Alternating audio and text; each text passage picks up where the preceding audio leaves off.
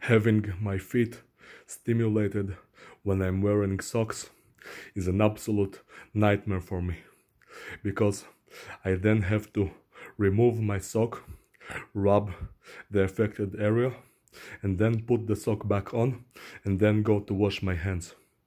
Other than being time consuming, when I put the sock on the second time, it's no longer as comfortable as it was before.